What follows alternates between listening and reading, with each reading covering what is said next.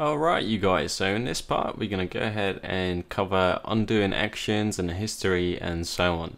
So let's say we created this image and everything was all fine and well, but we messed everything up, so I want to undo. Now the first and most important thing is that we created everything as layers. So if I messed up everything, I can just go ahead and turn off all of these layers and I still have my original image. So this is one of the most important things, to use layers and so on.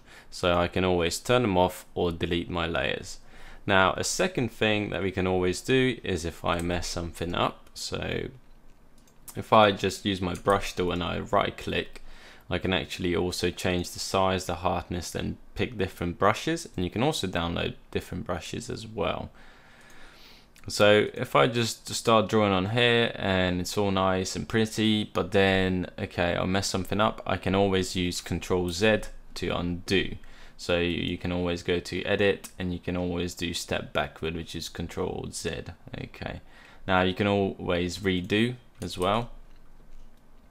And the second way of doing it is you can also use the history. So if you click this tab here, you'll notice that it says history.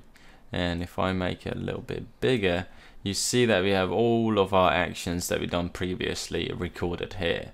And this is exactly what Ctrl Alt Z does. So when I press that, you'll notice that I go back a step. But you can always just open up the history and go all the way back. Now you'll notice that it has a limited amount of steps that it can go backwards. And this is the main reason why you want to keep everything on layers.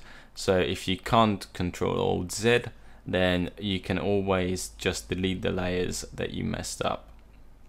Now one thing that you want to keep in mind is if I go somewhere here in the middle, okay, and now I do something new, so I'll make a new layer and I paint it or whatever, you'll notice that it will delete all the previous steps. So if I just undo this, because I can still do it, and I'll make a new layer, you see all these steps that we have here. So if I make a new action right now, you'll notice that it will delete all the steps that were after this point. So this is something that you want to keep in mind when you undo and then make new actions and so on, that it will get rid of the previous actions that were after this step.